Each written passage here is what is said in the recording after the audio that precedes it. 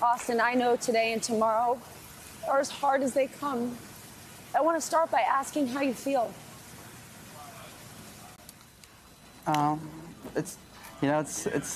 It's crazy that we've come to a point where we're at 20 years. So it's a big milestone.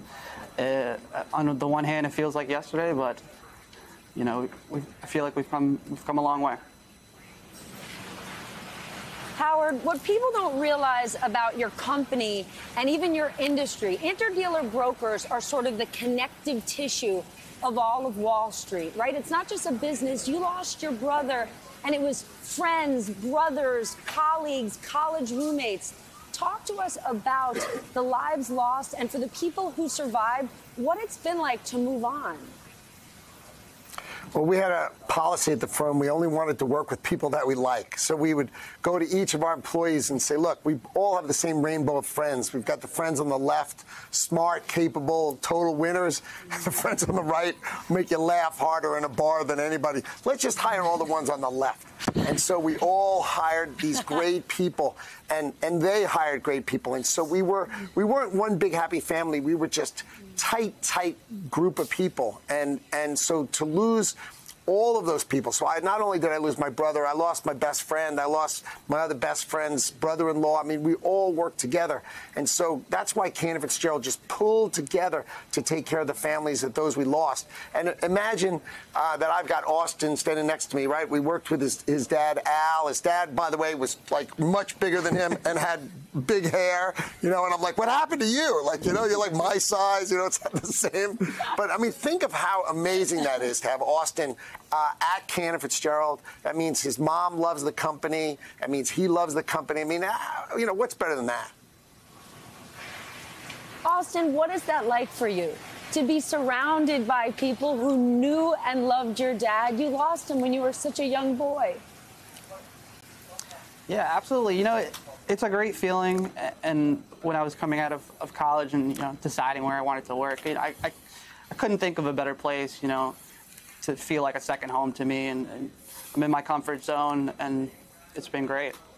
Going on 5 years now, a little bit more. Howard. All right, so Austin is a healthcare banker. He's a healthcare banker. His dad was an IT guy, total tech guy, right? And now he's breaking away from that. He's a healthcare banker.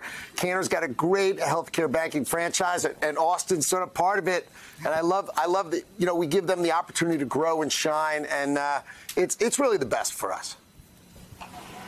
It's not just Austin, Howard. Over the years, you've hired 60 what you call legacy brokers like Austin. Why is it important for you to hire them, to keep them in the Cantor family, right? It's not a business with corner offices. I'm looking behind you, a trading floor. You're sitting 6-10 inches away from the man or woman next to you. It's a family.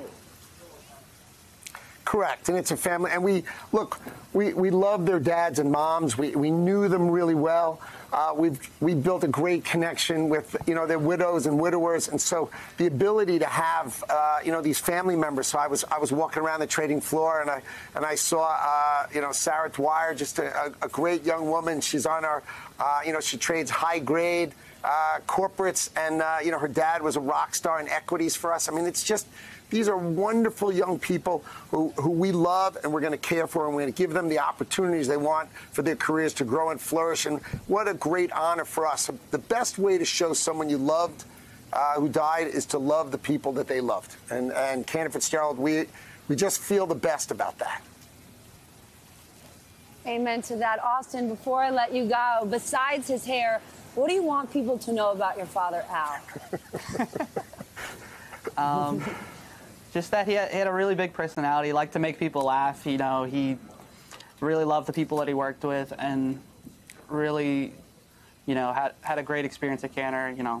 I'm glad I'm following in his footsteps here. Yeah. His dad was a great guy. Just full of personality, full of life, fantastic person. We loved him.